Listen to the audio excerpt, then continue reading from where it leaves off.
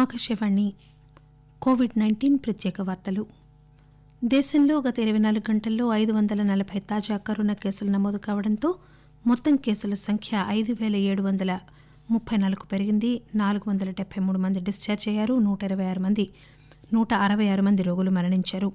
న్యూఢిల్లీలో ఈరోజు విలేకరులతో మాట్లాడుతూ ఆరోగ్య కుటుంబ సంక్షేమ మంత్రిత్వ శాఖలో సంయుక్త కార్యదర్శి లవ్ అగర్వాల్ వెంటిలేటర్ల నిర్వహణ, కంటైన్మెంట్ ప్రణాళికలు, ఆసుపత్రి సన్నద్దతలో రాష్ట్రాలకు సహాయం అందించేందుకు ఉన్నత స్థాయి నిపుణులతో బృందాలు ఏర్పాటు చేశామని, అటువంటి బృందాలను కర్ణాటక, తెలంగాణతో సహా 9 రాష్ట్రాలకు పంపామని చెప్పారు. కరోనాపై మంత్రుల బృందం ఉన్నత స్థాయి సమావేశం జరిపి వివిధ అంశాలపై చర్చించిందని కూడా ఆయన చెప్పారు. రాష్టంలో 100కు పైగా హాట్స్పాట్స్ గుర్తించామని ఆరోగ్య శాఖ మంత్రి ఈటెల రాజేందర్ ప్రకటించారు. హైదరాబాద్తో పాటు 6 జిల్లాలు నల్గొండ, సూర్యాపేట, కరీంనగర్, నిజామాబాద్, కామారెడ్డి, జోగుళాంబ, గద్వాల ఈ హాట్స్పాట్స్ జాబితాలో ఉన్నాయి. ఈ హాట్స్పాట్ ప్రాంతాల్లో ప్రభుత్వం నిత్యావసర వస్తువులను ప్రజలకు పంపిణీ చేస్తోందని ఆయన చెప్పారు.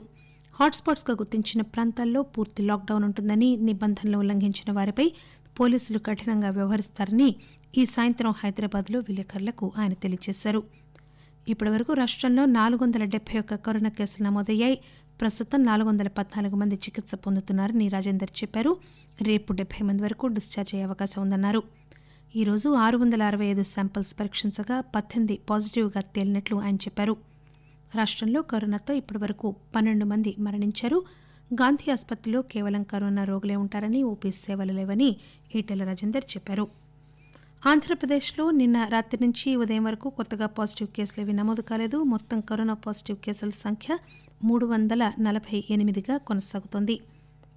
కోవిడ్-19 అత్యవసర స్పందన ప్యాకేజీని కేంద్ర ప్రభుత్వం ఆమోదించింది. అంతకుముందు కేంద్రం 15,000 కోట్ల రూపాయల నిధిని ప్రకటించగా అందులో 774 కోట్ల రూపాయల తక్షణ సహాయానికి ఉద్దేశించారు. అన్ని రాష్ట్రాలు, కేంద్ర పాలిత ప్రాంతాలకు ఈ మేరకు ఒక లేఖ రాస్తూ కేంద్ర ఆరోగ్య మంత్రిత్వ శాఖ 100% కేంద్ర ప్రభుత్వం నిధులిచ్చే ఈ ప్యాకేజీని ఈ ఏడాది జనవరి నుంచి 2024 మార్చి వరకు 3 విడతలుగా అమలు చేస్తామని చెప్పింది. కోవిడ్-19 నేపథ్యంలో తమ ఉద్యోగుల పెన్షన్ను 30% మేరకు కోత విధిస్తామని, 80 ఏళ్లు దాటిన వారికి పూర్తిగా పెన్షన్ ఉపసంహరిస్తామని వచ్చిన వార్తల్లో ఏమాత్రం వాస్తవం లేదని ప్రభుత్వం ఈరోజు స్పష్టం చేసింది. అటువంటి చర్యది తీసుకోవడం లేదని, ఇవి కేవలం పుకార్లని స్పష్టం చేసింది. కరోనా వైరస్ ప్రభావం నేపథ్యంలో రాజన్న సిరిసిల్ల జిల్లా వ్యాప్తంగా అమలవుతున్న లాక్డౌన్ను ప్రజలందరూ తప్పనిసరిగా పాటించాలని జిల్లా కలెక్టర్ కృష్ణ భాస్కర్ విజ్ఞప్తి చేశారు. లాక్డౌన్ ఉల్లంఘించే వారిపై కఠిన చర్యలు తీసుకుంటామని హెచ్చరిస్తూ కలెక్టర్ ఒక ప్రకటన జారీ చేశారు. కరోనా రహిత జిల్లాగా రాజన్న సిరిసిల్ల నిలిచిందని జరుగుతున్న ప్రచారం సరికాదని ఆయన స్పష్టం చేశారు. కోవిడ్-19 వ్యాప్తి నియంత్రణ క్రమంలో నల్గొండ పోలీసులు నిఘా, తనిఖీ ఉధృతి పెంచారు. అనవసరంగా రోడ్లపైకి వస్తున్న వాహనాలను సీజ్ చేసి కేసులు నమోదు చేస్తున్నారు. ఈవేళ ఒకరోజే 500కు పైగా వాహనాలను పోలీసు సీజ్ చేశారు. తోటి వారికి ఆపన్నహస్తం అందించాలన్న తల్లిదండ్రుల కోరిక మేరకు ఆదిలాబాద్ జిల్లాలో హెడ్ కానిస్టేబుల్ వెంకటేశ్వర్ జిల్లా ఎస్పీ విష్ణు వారియర్కు 25,000 రూపాయలు విలువ చేసే 500 హ్యాండ్ శానిటైజర్లు అందజేశారు. పోలీసులు విధి నిర్వహణలో అనేక ఇబ్బందులు ఎదుర్కొంటున్నట్లు తన తల్లిదండ్రులు వెంకటరత్నం, చెంచమ్మలు గమనించి ఏదైనా సహాయం అందించాలని కోరిన మేరకు తాను ఈ 25,000 రూపాయల విలువైన శానిటైజర్లు అందజేస్తున్నట్లు కానిస్టేబుల్ చెప్పారు.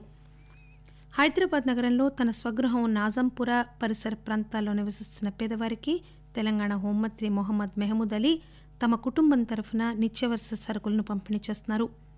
ఆజంపుర పరిసర ప్రాంతాల్లో పేదవారికి బియ్యం, గోధుమలు, పప్పు, ఉల్లిగడ్డల వంటి నిత్యావసర సరుకులతో కూడిన ప్యాకెట్లను హోంమంత్రి వరుసగా 2వ రోజు అందజేశారు. 100 సంవత్సరాల చరిత్ర ఉన్న అంకమ్మ జాతరపై ఈసారి కరోనా ప్రభావం పడింది. ఖమ్మం జిల్లా తల్లాడ మండలం అన్నారగూడెంలో ప్రతి ఏటా చైత్రమాసంలో పౌర్ణమి నాటి నుంచి 3 రోజుల పాటు అంకమ్మ జాతర నిర్వహించడం ఆనవాయితీ. అయితే ఈసారి కరోనా నేపథ్యంలో ఈ జాతరను నిలిపివేయాలని అధికారులు నిర్ణయించి అంకమ్మ దేవాలయానికి తాళాలు వేశారు. కరోనా నియంత్రణలో అహర్నిశలు కృషి చేస్తున్న పోలీసులకు భద్రతగా కోవిదా సహృదయ ఫౌండేషన్ అధ్యక్షురాలు డాక్టర్ అనూహ్యారెడ్డి N95 మాస్కులను పంపిణీ చేశారు. 750 మంది పోలీసులకు మాస్కులు, శానిటైజర్లు, సబ్బులను ఆమె అందజేశారు. ప్రధానమంత్రి జన్ధన్ యోజనలో మహిళా లబ్దిదారులకు ఏప్రిల్ గాను 500 రూపాయల చొప్పున నగదు జమ అయిందని ఆర్థిక మంత్రిత్వ శాఖ తెలియజేసింది. రానున్న 2 నెలల్లో సమాన వాయిదాలో మరో 1,000 రూపాయలు జమ చేస్తారు. కోవిడ్-19 ప్రత్యేక వార్తలు ఇంతటితో సమాప్తం.